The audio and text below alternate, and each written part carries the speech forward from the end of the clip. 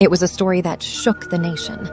A convicted rapist and murderer supposedly burned to death in his cell at a maximum security prison in South Africa. But questions were raised. Was he really dead? And if not, how did he escape? The investigation began. The story was uncovered by an online nonprofit news agency, Ground Up. They had been following the case of a man named Thabo Bester.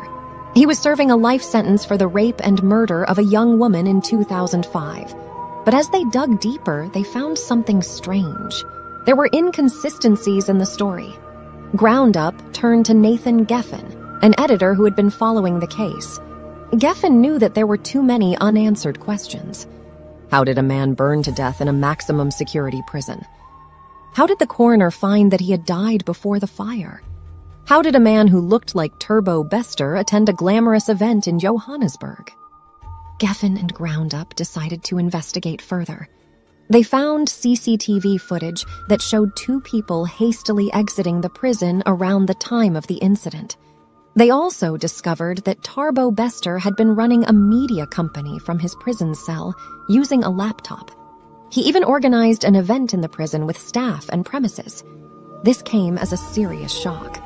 This was not just a rapist and murderer, but a scam artist of phenomenal proportions. They contacted G4S, the company that provided security at the prison, but G4S denied that Thabo Bester had escaped. They said he had died in his cell. Geffen and Ground Up knew there was more to the story. They continued their investigation.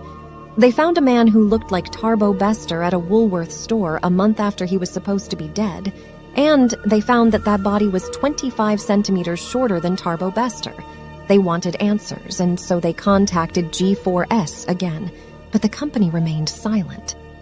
Geffen knew that they had difficult questions to answer.